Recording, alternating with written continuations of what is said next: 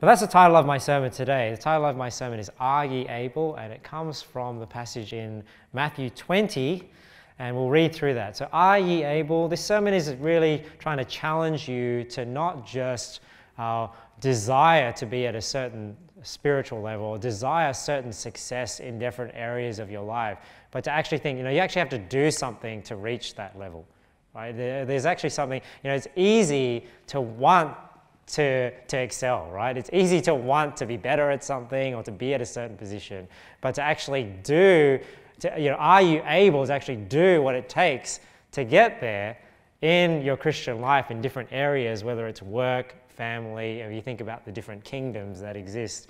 I don't know if that's the right word, but in your family, in church, and at work. And government's obviously one as well, but unless you work in government, that's a different story.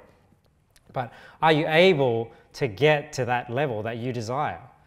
So I'm taking this thought, this is the thought I have when I read Matthew 20, and I think of this story when the sons of Zebedee, and the mother as well, actually, there's two different times, and we're going to look at these two passages, where they come to Jesus and actually ask, James and John actually ask to be the ones sitting on Jesus' right and left hand when in the new heaven, new earth. So it says here in Matthew 20, then came to him the mother of Zebedee's children with her sons, worshipping him and desiring a certain thing of him. So in Matthew 20, it's actually James and John's mother coming to Jesus. So in Mark 10, when we read a bit later, we'll see it's actually James and John coming to Jesus. So I believe it is the same event. I don't think these are different events. I haven't looked at it that closely, but I believe it's the same event, and the reason why it's just two, because they're coming to him as a group. It's kind of like in the Gospels where Peter denies the Lord 3 times, and there's different mentions of different people, and sometimes it's one person in the group, sometimes it's a group, so it accounts the story differently. But I think when we read and both the accounts together, we see that it's actually the group approaching him, and that's why he actually speaks to them in the plural a bit later, even though in this account he's answering her directly. So Matthew 20, then came to him the mother of Zebedee's children with her sons, worshipping and desiring a certain thing of him. And he said unto her, what wilt thou? So it's that what wilt means, what do you want, in that sense. She saith unto him, grant or give that these my 2 sons may sit, the one on thy right hand and the other on the left, in thy kingdom. So it's interesting that it's not just the men wanting to exalt themselves, but it's also the mom that wants to exalt her children, right? I guess moms want to have their children be proud of their children, right? Be pleased with their children. And even she hoping that her children are exalted above the other 10 apostles. But Jesus answered and said, and this is where I get the title of my sermon, ye know not what ye ask. Why? Because they are desiring a certain position. They're desiring a certain spiritual success. But what he's getting at is, do you actually understand, or do you realize what it actually takes to be at the right and left hand of Jesus? What that actually entails? And he knows their thought. He knows that they know and that they don't know. He's telling them, you don't know actually what you are asking. And sometimes we don't always know what we ask. Have you ever thought when you pray the prayer, make me more like Jesus Christ? You ever really thought about what that actually means? Like we pray, I want to be more Christ-like. I want to be more like Jesus Christ. And sometimes we need to be reminded what that actually means. Jesus Christ, he had to humble himself. He became obedient unto death, even the death of the cross. We read about the suffering. And this is really what he's talking about here. So when we pray something like, make me more like Jesus, do we understand what we're actually asking for? And God has grace on us. He has grace that he doesn't, make us in that instant like Jesus. He's slow with us. He's patient with us, and he molds us slowly, because if he actually gave us sometimes what we asked, we wouldn't be able to handle it. So he says here, are ye able? So are you able to drink of that cup, of the cup that I shall drink of, and to be baptized with the baptism that I am baptized with? They say unto him, we are able. Now, I don't know if that's just them in their naivety saying, hey, we're able to go through these things, and they don't yet know what they are going through. But Jesus answers and says to them, he saith unto them, Ye shall drink indeed of my cup, and be baptized with the baptism that I am baptized with. But to sit on my right hand and on my left is not mine to give, but it shall be given to them for whom it is prepared of my Father. And when the 10 heard it, they were moved with indignation, so like hatred, against the two brethren, thinking that they wanted to be exalted above the rest of the 12. And then Jesus goes into, hey, it's the greatest among you is going to be servant of all. Saying, hey, you want to be the greatest, then you need to be a servant.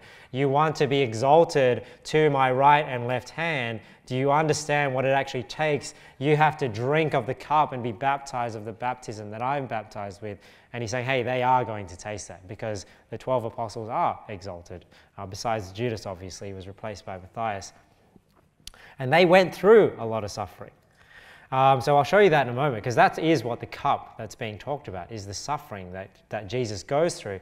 But look here in Mark 10, when we see the parallel passage of the sons of Zebedee, right? James and John, they're also known as the sons of thunder.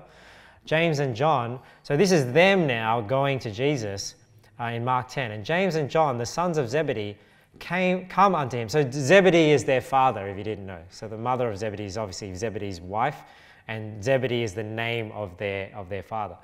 James and John, the sons of Zebedee, come unto him saying, Master, and just when I read this, I just think, wow, what?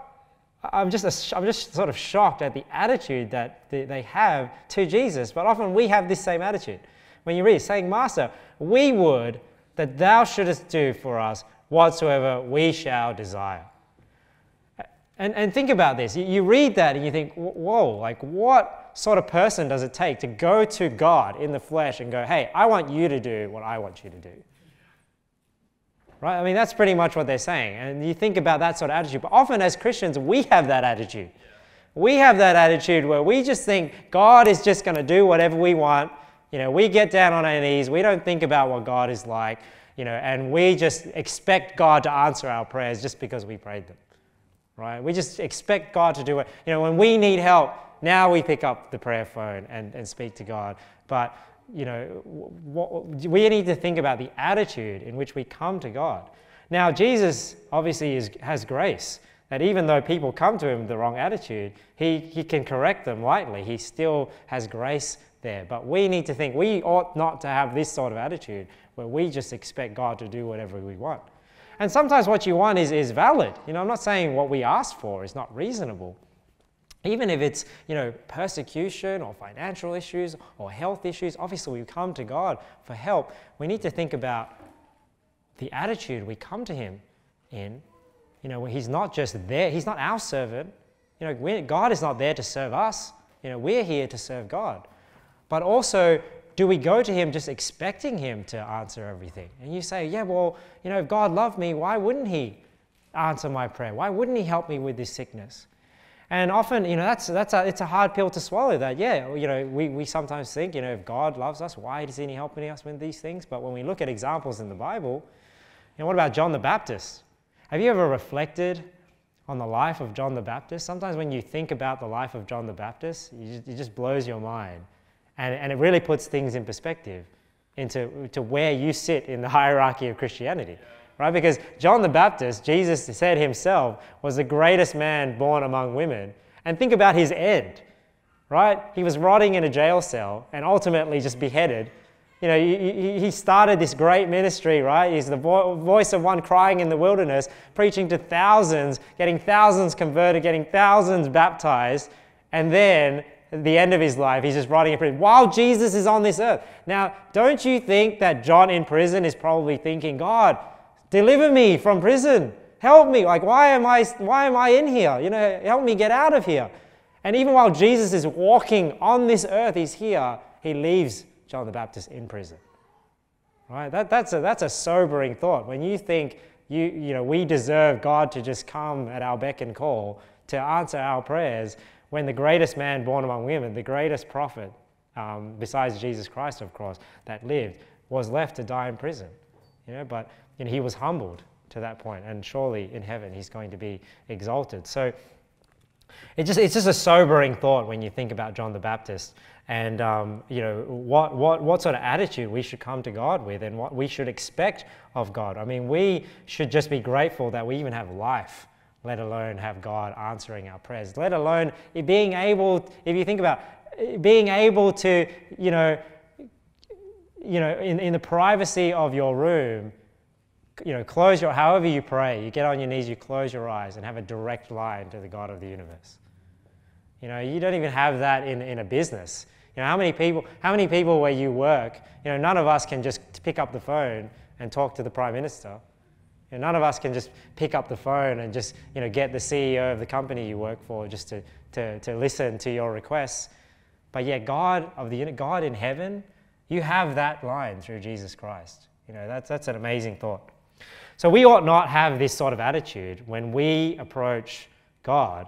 We need to understand who we're talking to and who we're requesting things of and have the right perspective on expectations when we ask God for prayer.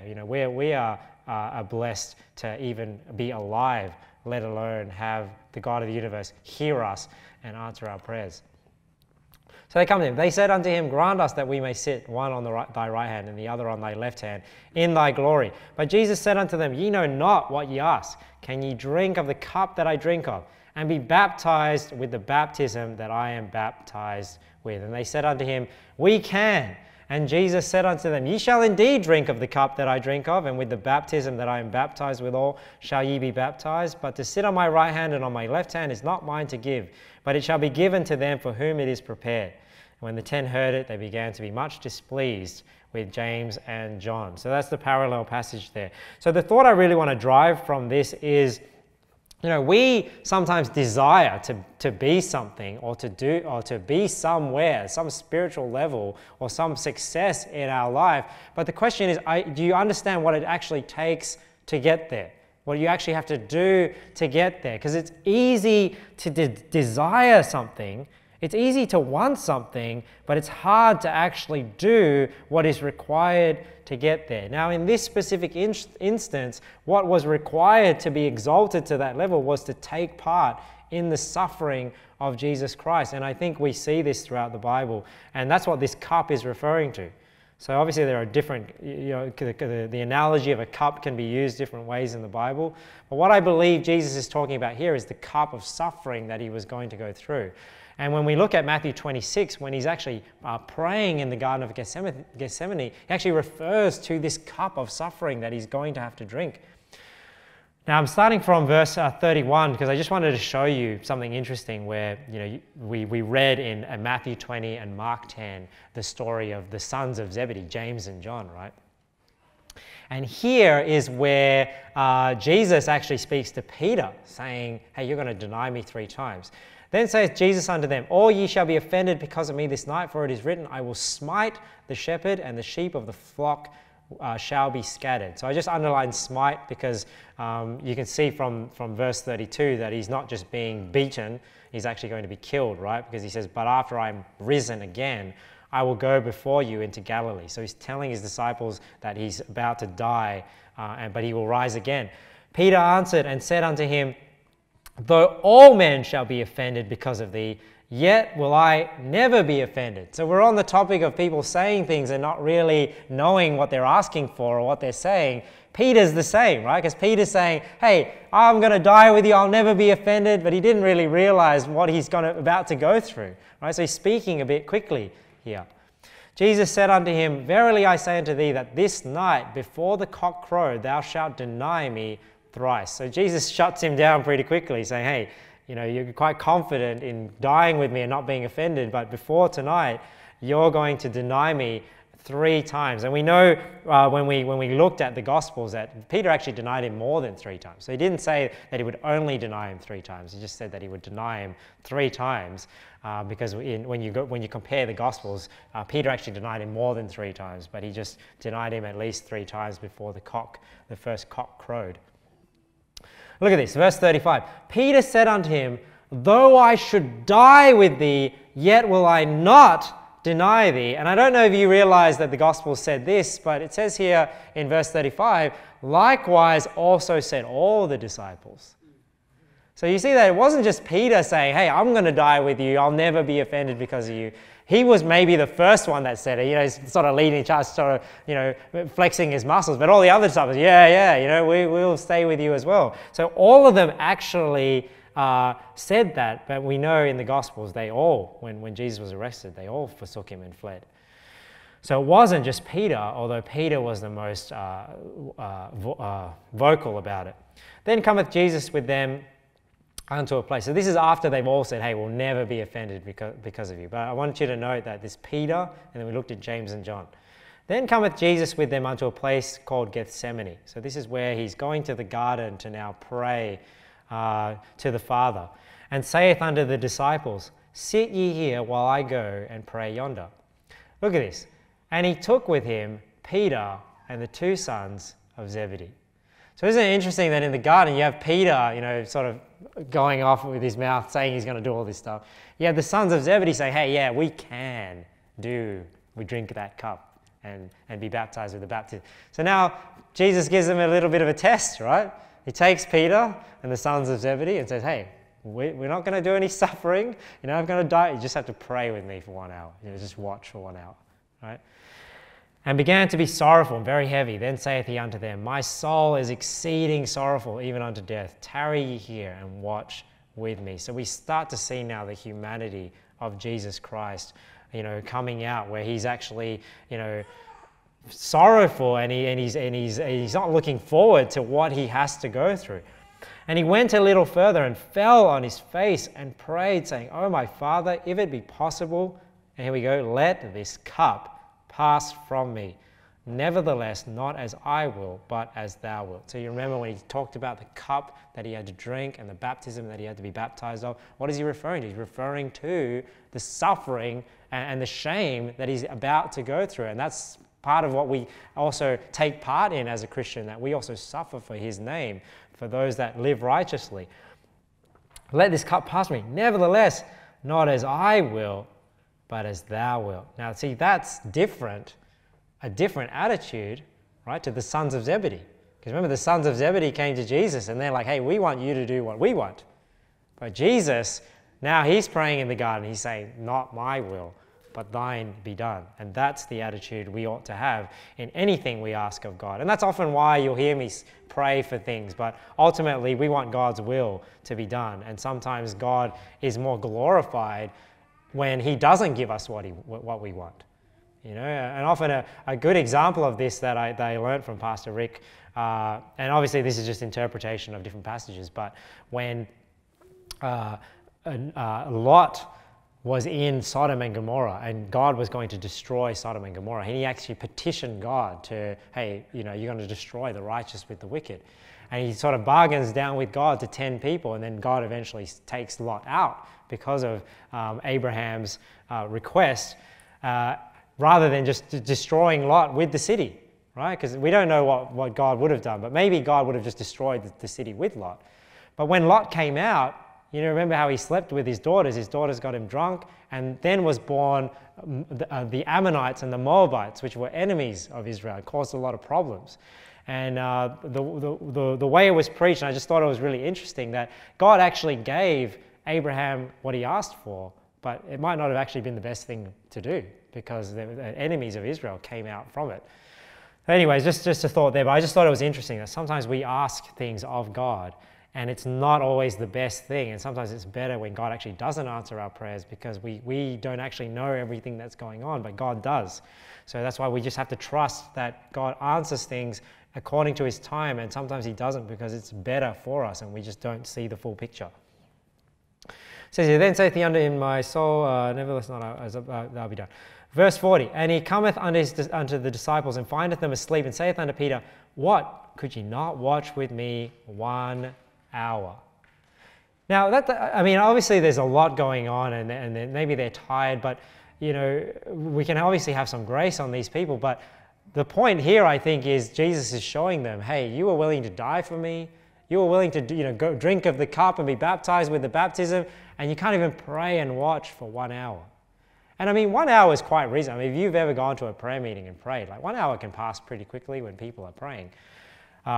But these people that, Peter, James, and John, they were not able to even watch 1 hour with Jesus, even though they talked themselves up a lot. Watch and pray that ye enter not into temptation. The spirit indeed is willing, but the flesh is weak. He went away again the second time and prayed, saying, O my Father, if this cup may not pass away from me, except I drink it, thy will be done. So you see there, the cup is referring to the suffering that he's about to go through. Matthew 26, verse 43. And he came and found them asleep again, for their eyes were heavy. And he left them and went away again and prayed the third time, saying the same words. Then cometh he to his disciples and saith unto them, Sleep on now and take your rest. Behold, the hour is at hand, and the Son of Man is betrayed into the hand of sinners. Rise, let us be going. Behold, he is at hand that doth betray me.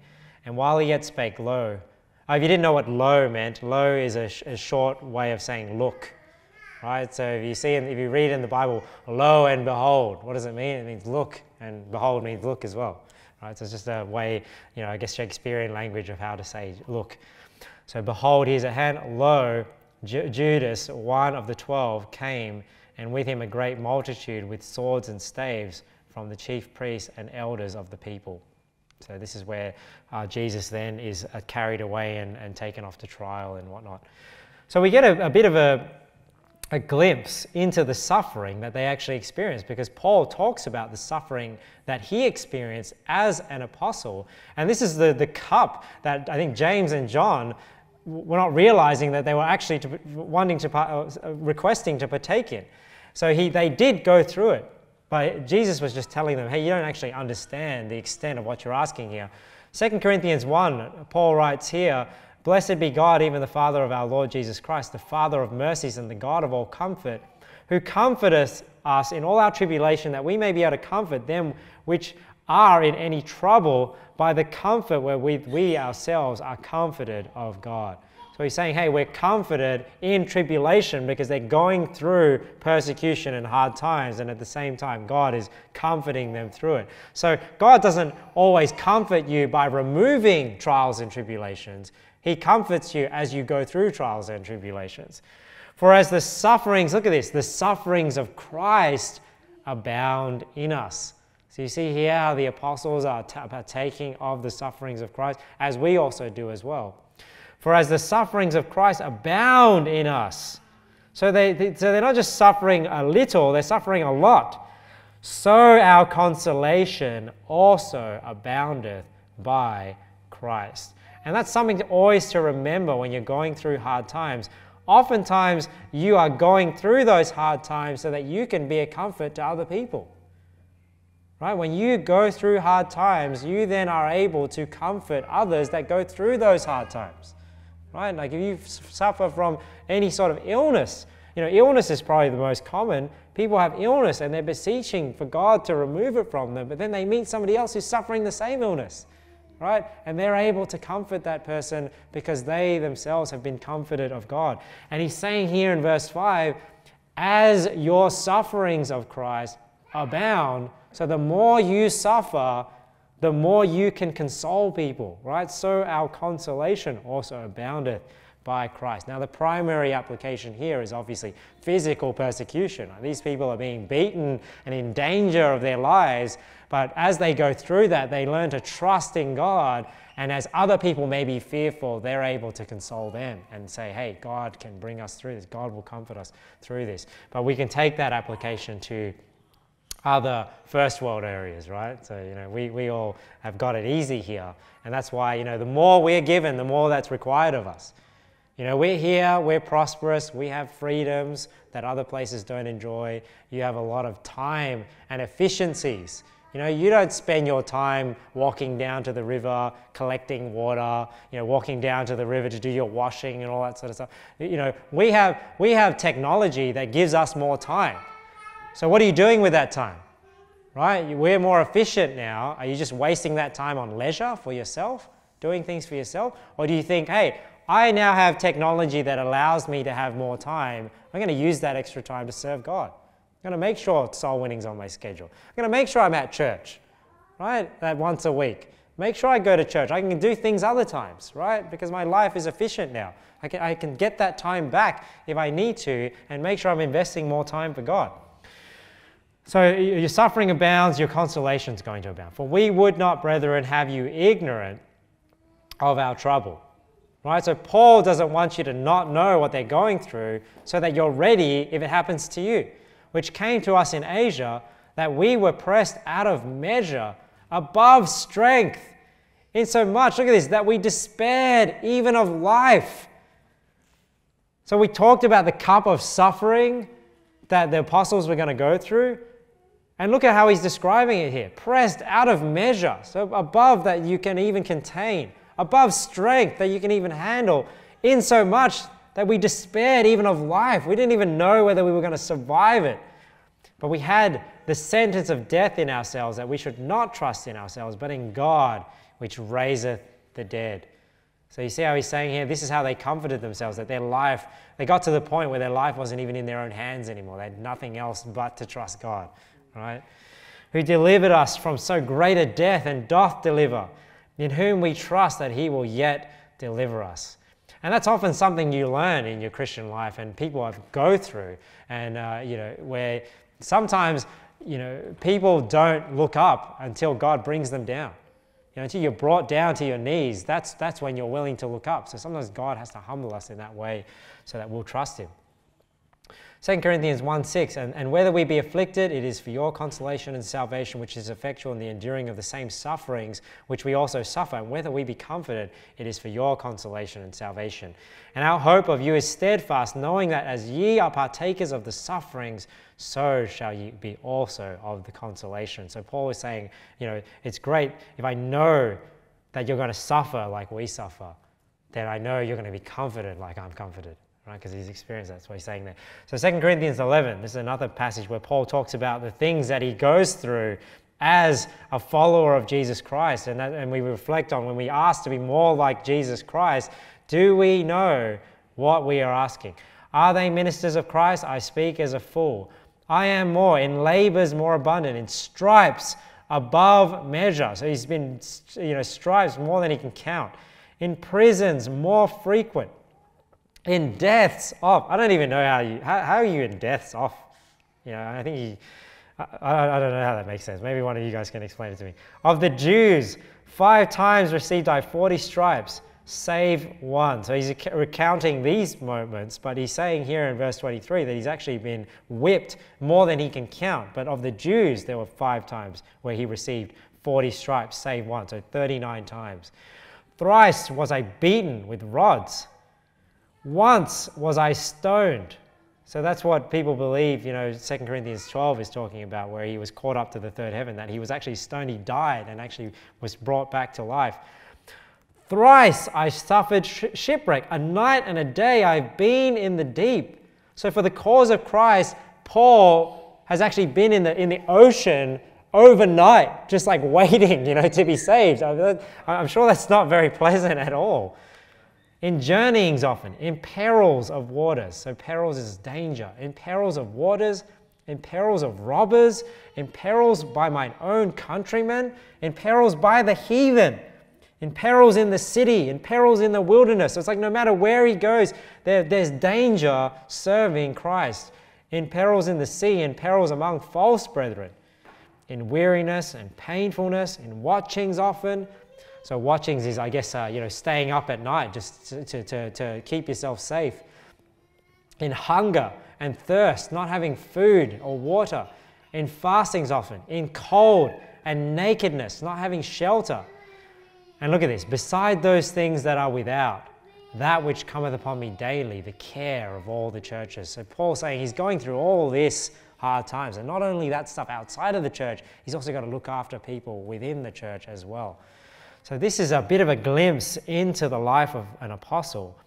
And, the thought I have is sometimes we'll think, sometimes we'll have the thought, I wish like I lived at the time of Jesus. Sometimes you'll think that, like, I wish like I saw Jesus and I could follow Jesus at that time. It'd be great. I'm sure it's great to be an apostle, right? And then you actually read the things that they go through and then you realize, like Jesus said, you know not what you ask. Are you able to drink of the same cup and be baptized of the same baptism? Do we really understand what we're saying when we say, I wish we had saw Jesus and followed him, because I'm sure that life was not as easy as you have it now. So let's just go through a couple of quick, applications to our life today. But really the main point, I know I talked a bit about suffering, talking about asking for things. It's easy to want and not to do. So just some quick applications just in church and family and work, where you may desire something. You may desire to be at a certain stage. They wanted to sit at the right and left hand of God, and Jesus says, are you able to actually do what it takes to get there?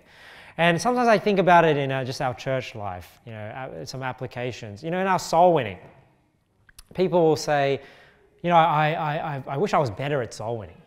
Or I wish, I could see somebody get saved. It's really easy to want these things, really easy to desire these things, but are you able to actually do what it takes to get there? Right? Like you may go soul winning with me and think, Victor, he gives the plan. It's like he gives the plan of salvation so easy. He knows what verses to go to, and he knows, what answers to give and things like that. And I'm not trying to talk myself up here, but I'm just saying, but are you able to do the things that I've done in order to get to that point? It's not just that I wanted it one day and then the next day I was there and you see me giving the gospel and it's really easy. No, it's been years and years of trial and error, making a fool of yourself at the door, being stumped at times and then thinking, how am I going to respond to this later? Hours and hours of reading up different answers and wrestling over different scriptures so that next time that comes up, hey, I know how to answer this. How much time, you want to see somebody get saved? How many times are you actually going soul winning? Right? If you go soul winning once every 2 months, you're only going soul winning 6 times a year. It's not really that many times that you go. And if you go for like an hour, because sometimes people when they go soul winning, they're always like waiting for when they need to go, right? And so I don't like soul winning that's only 1 hour. Soul winning that's 1 hour, there's no time at all. Because when you go soul winning for 1 hour, you're trying to get into a conversation for half an hour, and then the next half an hour, it's like you're worried that if you get into a conversation, you're going to go over your time. So that's why I always like to go soul winning a minimum of 2 hours, because then at least you're going door knocking for at least an hour, right? And then even if you get into a conversation at the end of the hour, you have an whole hour to get through that conversation, right? So how much time do you actually spend going soul winning? How much time have you spent learning? Looking up these things. How much time have you spent trying to improve? If you want your soul winning to improve, you want to see people get saved, how much time are you actually investing thinking about these things and investing time learning about the doctrines, learning how to answer, getting better at responding, being prepared?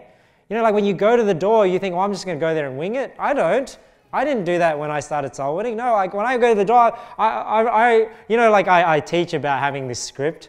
That is chopped and changed and, because I'm always trying to improve it. Like, how can I make this introduction be a bit more natural? How can I transition into giving the gospel? What are the questions to ask? Where have I, if I've done something and it's been effective, I'm thinking like, okay, I'm going to use that next time when I talk to them and use that, make sure I drive that point to help them to understand. So it's a constant tweaking process. So if you want your soul winning to improve, hey, yeah, it's easy to desire that, but what are you actually doing about it? Are you able to actually do what it takes to improve your soul winning, to improve your Bible knowledge? This is sort of interlinked. Sometimes you'll hear preaching or you'll hear people talking about the Bible. And, I've had people say things before. I've heard people comment before where they're like, they feel left out in a group because, everyone's talking about Bible doctrine and, they wish they could be part of that group and, or, talking about it as well. Or, you'll listen to preaching or hear people talking about the Bible and they're like, oh, how do you know all this stuff? Well, you just have to read the Bible. It's just it's nothing magical, guys. It's like even the stuff I'm teaching tonight, things I know. It's not that I have some special revelation. It's just that I've studied the Bible longer. And there are people that know the Bible more than I do. And I think, well, how did you know that? But then I know it's because they read it. They studied it out. They put in the work to read it, to compare scripture with scripture. They meditated on it. They thought about it. So it's easy to just say, hey, I want to have that. No, well, are you able to actually do the work to put in the effort to get to that stage? What's another thing I've got here on church is friendships. You know, some people are not happy with the sort of friendships they have at church, and they say, well, nobody likes me. I don't have very good friends at church. They want to hire, you know, a better friendships, better relationships with people at church. Well, it's easy to want that, right? It's easy to desire that, but what are you doing? Are you able to be friendly? You know, have some people over. But you say hello to those people. You make some friends. So it's easy to want more friends. But are you able to do what it takes to make more friends, right? So relationships. You know, are you being a friend? You know, are you opening yourself up to allow yourself to even make friends? You know, often people, maybe they're burnt in the past, or maybe it's just laziness. Sometimes it's just laziness. You know, it's just laziness to be like, it's a lot of work to make a friend, right? And you know, to go. So sometimes you're not as deep, but I found, I guess the way I make friends is I'm just very transparent, right? Because I feel like that's what you have to risk to make a friend. You know, it's like in any relationship. You have to sort of let your guard down. You need to open up a bit. You need to risk being hurt. You need to risk being made a fool. Isn't that sometimes why you don't say hello to people at work or out and about? Because you don't want to be rejected, or you don't want to be like try and put yourself in a group and then they sort of don't want you there. Just close the group. So that's what stops us from making friends. It's the same at church. That's what stops you from making more friends. You know, but if you open up, you know, and you come across the people that you open up, then they open up, then that's when a friendship starts, and you can start to get to know one another. And it's multifaceted. It's not just that. Obviously, it's serving together and other things. And that's why I've been thinking a lot about, you know, I think we should have a church camp one day. I'd like to organize one day. Because I was thinking about this over in Perth, and just how to gel groups together. Where I see a family camp as a church is really good is because when you come to church just to see each other, you know, you're dressed up, you kind of know you're only going to see each other for a couple of hours, and you're sort of on your best behavior, and then you just see each other every week. But you know what a camp does? And this is what I realized throughout these years, is because when you go to a camp, you can't get away from everyone. You know, you're there, you're living together, you're there, you're spending a few days together, you see each other in your pajamas, you see each other without your makeup. And to me, it kind of forces that humbling. And that's where people can now just be real with one another. You know, whereas when you see each other every Sunday, you can get away with not being real with one another. You know, even having people over for dinner, you can get away with not being real, because you're just having them over for a few hours. But that's what I think about a camp. When you actually live together, your real self must come. It will come out eventually. And that's, I think, what gels groups together. So it is something that's on my radar that I want to do. And I've tried to do it. I've tried to do it in the past, but then people don't come. I like organize camp and then nobody comes. It's always been like Philippa and our family. That's been the church camp. And this was when Philippa wasn't even coming to our church. So she was like coming to our church camp, and she's like not even part of our church back then. So next time we organize one, we've got to get some families committed to it and we all go together. I think it'll be really fun. Okay, so friendships. Ordination. I know some of you guys here have a desire to be a bishop one day. So, you know, it's easy to have that desire, right? Even when you go to those youth camps and they make all these teenagers make a decision to be a full-time preacher one day. That never made sense. Why would you make a 12, 13, 14-year-old boy walk the aisle and say one day he's going to be a preacher? He's not even married yet. Doesn't even have kids. It's a textbook example of you have no idea what it even takes to be a bishop, to run a family, and you're gonna make him make a decision, you know, to be a preacher one day, and he's not even finished high school. You know, he's not even finished his education. So, ordination, you know, it's easy to desire that office. It's easy to see and say, hey, but are you willing to do what it takes? You know, maybe some of you guys who have helped me while I've been away, now you get a bit of a taste of, you know, you have to keep in mind, you know, right, what needs to happen and what needs to happen next. You can't just come and just enjoy now. That's the sort of things that go through my mind. I'm always thinking about the next things to do. So, you know, are you faithful? Are you committed? Are you diligent? You know, you're seeking to grow in your character. You know, if you want to desire this, are you able to meet those qualifications to run your family? You know, do you have the desire to preach? Right? If you desire the office of a bishop, I give you the opportunity to preach, and I have to like chase you up for it. then you know, are you able to actually get to that point, you know, and desire it? Desire the office of a bishop. That's church, family. So we touch a bit on marriage. You know, people look at other people's marriages and they say, you know, you want, and people will look at I honestly think I have a great marriage. I love my marriage. It's awesome. Elizabeth knows it too. We talk about it all the time. But, and I don't just think it's just because we're anything special. It's because we've tried to implement just open, honest communication in our marriage. You know, and like I said, you know, it's building friendships. Building a marriage is the same thing. You need to be able to openly and honestly communicate with one another.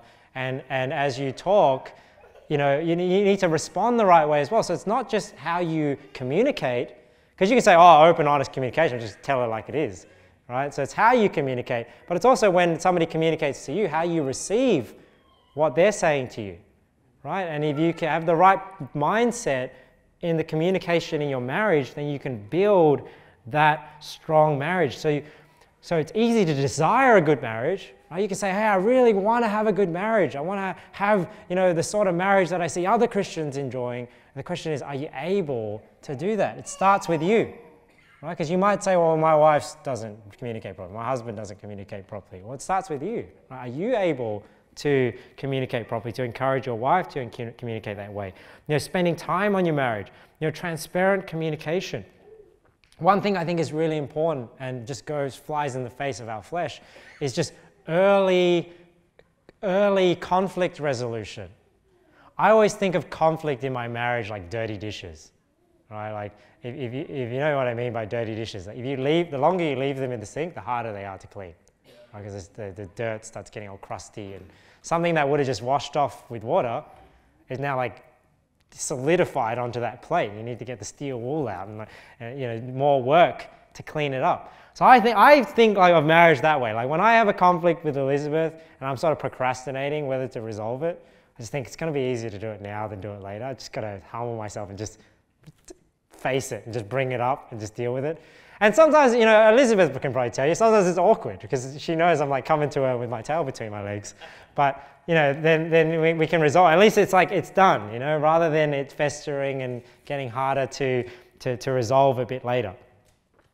So think about that, you know, so you want that good marriage. Are you willing to do these things? Because when something is small in your marriage, when a conflict is small, it's easy to just sort of brush it off. Do you know what I mean? But the problem is in a marriage, these small things, they build up. They build up. And that's why when couples break up, they divorce, it's over something so petty. But it's petty because it's just been building up over time. All these little things have been, and why? Because the couple have not been open and honest with one another. When something came up, they were able to gracefully say, hey, you know, you did this and it kind of upset me. Or I did this and I shouldn't have, I'm sorry.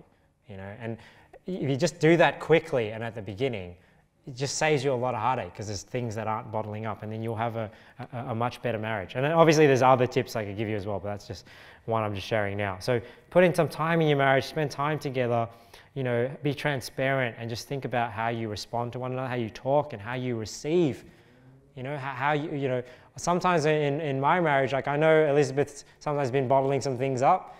I hope you know I'm sharing this, but sometimes she'll be like bottling things up. And then there'll be a time when she's like, she needs to talk to me, right? And I know this is like, okay, she's got to the point where she's willing to share some things with me. So I in my mind, because this has happened several times over my marriage, right? So in my mind, I sort of think, okay, this is a time where Elizabeth, because I know she struggles with this, so she's gotten to a point where she's willing to share with me. Now, does she share something with me? And I'm just thinking, oh, how dare you think this? You know, how you think this, you didn't think this of me, all this sort of, I could have that attitude. Or I could think, all right, my wife has gotten to the point where she's going to share something very sensitive with me. I want her to continue to share sensitive things with me. So when I know she's about to share something with me, I'm getting into the mindset of, okay, how am I going to best respond to this so that in future she still wants to keep sharing with me. She's comfortable to do that. So these are the sort of things I think about in my marriage where, and I'm not perfect. Obviously, I'm telling you all the good points right now, so I'm not perfect. So I'm just sharing you some tips that you can keep in mind so that, you know, when you deal in your marriage, it can help. So same with children. You know, you may look at somebody else's children and say, you know, I wish my children behaved like that. Or my children were able to do that. Or my children didn't act like this. Well, are you able to do what it takes to discipline your children? You know, because oftentimes I find in a lot of families, and I see people tend to make excuses for their kids. You know, and there's always an excuse for your kids playing up. They're tired, they wanted this, or they fought with them, or they're hungry. You know, but is that a reason? Is that okay? If you're hungry and you're tired, is it okay if you like to throw a temper tantrum on the floor? No, right? You think, well, if I'm tired or if I'm hungry, I need to learn to deal with that. That doesn't give me an excuse to just throw a tantrum. It's the same with your children. Now, obviously, there's a bit more grace with your children. You know, sometimes with my kids, I've been like dragging them all over Perth all day, right? And if they're a little angry at night, you know, that's kind of my fault. But if they're just a little bit hungry and then they're upset, you know, I check that in the sense that I do give them a spanking for that and tell them, hey, just because you're hungry, that doesn't give you an excuse to behave this way. Whereas it's easier to just let it slide, isn't it? You know, like when your children's playing up, you let it slide, or you give them what they want, and it's like, you just make an excuse for them. But if are you able to just do what it takes, just discipline them at that time and just be consistent, you'll see that your children will learn that that's unacceptable behavior. And then they just don't even try anymore. They don't, well, it's not that they never try, but they'll try less. So it's not that you completely remove naughtiness from your kids, but I feel like disciplining them consistently just limits how bad they get. You know, put a limit on that. And the last couple of ones real quick is just, you know, work. You know, this is more just success in business and job. People are often sometimes envious at the boss at work, or they're envious when somebody else gets a promotion, or they're envious at somebody else's business being successful. But are you able to do what it takes to have that same success? Right? You know, if you want your business to be successful, you know, sometimes we look at people that have riches or people that have a lot of money and we think, oh, you know, it must be nice, but you don't know the work that they've put in, the sacrifices they've put in, the risks that they've taken, the time that they've taken to educate themselves. You know, maybe somebody was promoted over you at work and you get bitter, but, you know, you had the same opportunity as them. You know, in terms of you could have, you know, learned what they learned and presented yourself. So all these sorts of things, you know, it's easy to want something, but the question is, are you able and are you willing to put in the extra time, you know, to drive yourself? You know, when you get home, what's the difference sometimes between successful people and unsuccessful people? Unsuccessful people, you know, that just sort of cruise through life, when they get home, they sit down and take the easy chair, right? Turn on the TV, hard day's work, sit down and just watch TV and just relax. That's not how successful people operate. Successful people operate when they get home, they say, I've got this time, I better use this time to do something productive. So that's where they'll get home, they might study up something, or they may do a business on the side, or they may learn something rather than just wasting time, you know, watching videos, watching TV. So easy, like I said, to desire things, hard to actually do it. Are you able? So it's about setting your expectations right. If you're not willing to do what it takes to get there, then you can't be disappointed when you're not there. You know what I mean? And the last one is health. You know, just talking about losing weight. You know, this applies to men and women. You know, men and women want to maybe lose weight and be healthier. But are you able to do what it takes? You know, are you willing to, you know, if you're struggling with what you eat, you know, are you willing to journal your food? You know, journal what you eat. Sometimes I always learned when it came to dieting and taking care of your health, if you couldn't control what you eat, like with your money, start recording what you eat. So then there's a bit of accountability in your own mind, a bit of consciousness of what you're actually putting in your mouth as you write these things down. You know, set an exercise routine, be disciplined in it. So again, like I said, it's easy to desire something, but are you able to actually do what it takes to reach that goal, to reach that level of success that you're trying to reach? Anyway, so that's all I wanted to preach on today, just a lesson on, you know, it's easy to want something, right? But encouraging you to actually do something about it, not just in your work, not just in your family, but also in your service to God as well. You know, you may be spiritually discontent with where you are, but it takes work, right? It takes work to study, to practice, to learn, to not waste time. If you're wasting time rather than reading your Bible, being consistent with your soul winning and all that sort of stuff. All right, let's pray. All right, thank you, Lord, for your word. We just pray that you'll just help us, Lord. I'm not preaching from a place of being perfect either. I need this sermon just as much as anyone else. So thanks for the reminder, Lord, from your word, that we often ask for things that are easier said than done.